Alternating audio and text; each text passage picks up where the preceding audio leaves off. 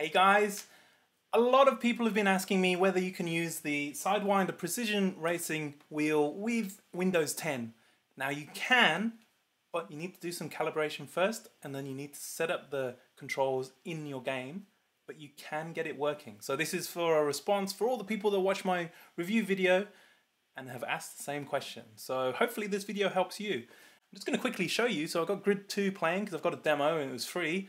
I'm boot camping my Mac Pro here, so that's why I've got Windows 10 working on a Mac. Got the wheel in here. I'll just quickly show you. I've got the pedals under the desk, so I'm just going to push on the right pedal.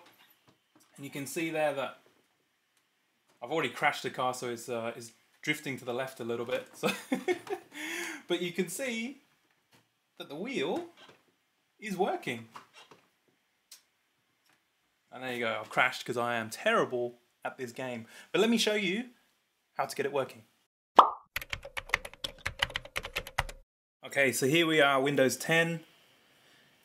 Boot camped onto my MacBook Pro. So initially when I went in here, I thought maybe I'd go to the settings page. I thought maybe the device would be listed in here, but it's not. If you go to gaming, it's not under there.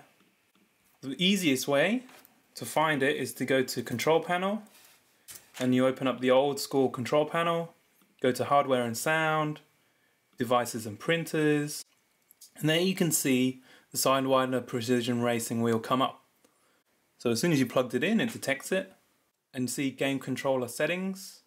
Click on there, you can see it here, then click on Properties, and you're finally into the calibration window. So here, this is where you can go back to the settings tab, click on calibrate, brings up a wizard, and there you go. So the first screen, just find the center point.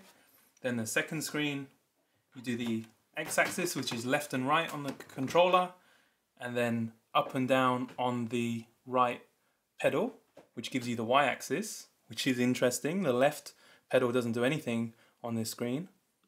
Then on the next, again, go back to the center point, press a button. And then on this tab, or this page of the wizard, it asks you for the Z rotation. So obviously it's picking up the pedals, the right pedal for the y-axis and the left pedal for Z.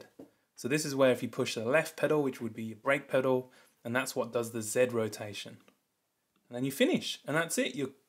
Your wheel is now calibrated within Windows, and then you need to go into your game and set the buttons correctly there. And that's really important. Because of that strange Z rotation of the left pedal, you need to set that up as your brake, and you need to set up the right pedal for your accelerator, and obviously the steering left and right, but then it should work. Now here we are in the game. Now what you just need to do is, I guess for all games, go into the options, go into the controls, make sure that you've got it set up. So for here, you can see that I'm going to pick the direct input device, which is obviously the steering wheel. And that you need to then go through, because the way that it's calibrated it, you're going to have to just go through and set up all the calibration. So the acceleration, you can see there that says the down on the y-axis is picked up for acceleration when I push the pedal. And for the brake and reverse, with the left pedal, see, it's picked up inverse Z-axis rotation.